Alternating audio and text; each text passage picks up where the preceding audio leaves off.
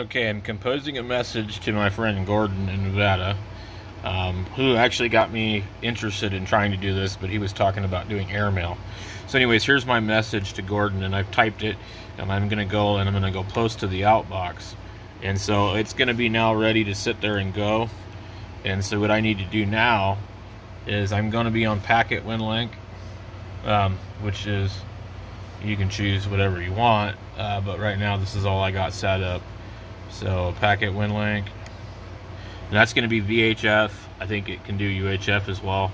And I'm going to go here and click open a session, and then now it's connecting to my ts2000 and it's ready to go.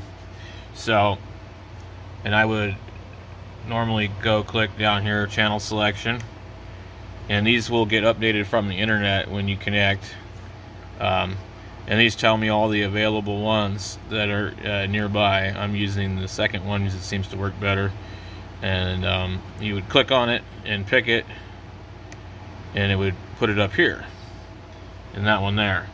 And I've got it set to digipeater, and then I will click the start button on here, and it will send out a tone to basically query the repeater. See? And now you hear it. And now it's connected to the Yavapai County Aries Races WinLink gateway. And it's going to send my message and retrieve whatever other email messages I have on this particular deal. And sometimes it can take quite a while. If you attach a picture, you're going to regret it if it even goes through, as it'll be sitting there for quite some time. So it looks like it does pretty good for like text types of messages. So right now it's just going to send it piece by piece, and it'll send it and then it replies back. And I don't know if it just does an error correction. So this thing, once it goes across the top, which it shot out pretty fast, will let me know when it's done, and then it will it'll disconnect. And then right now it's showing me what it's doing. So it's connected to here, and it says it has a message from 93 Mustang LX, and then also it should have another one. It should show the one sending to Gordon, but I don't see it, so I might have done it wrong. But it's right now it's downloading. It completed the message. It's sending. Okay, now it's going the other direction. So I believe what it's doing now is it's downloading.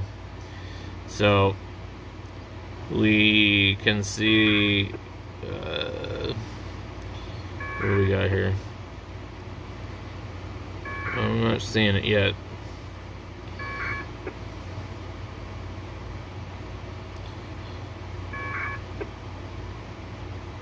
So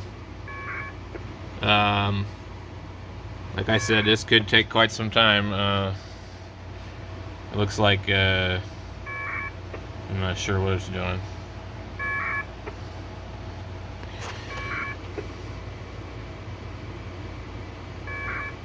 And so if you send like a message and it's got like a bunch of history on the message and attachments and stuff, I think that causes issues too. So what I tried to do was compose a fresh message, and you know, anyway, I'm going to pause this and come back in a few minutes. Hopefully it will be done by then. So I think it's trying to send a previous message that I aborted because it was going to take too long.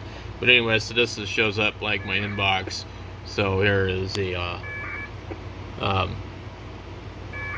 it'll show you the basic part. SMTP93. So that's the email address. You see the one on the bottom, it originated from the service.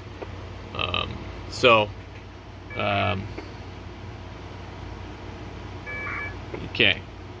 But anyways, I'm not sure what it's sending. I think it's sending another thing that was in queue. And anyway, I'm just learning how to do this. So there you go.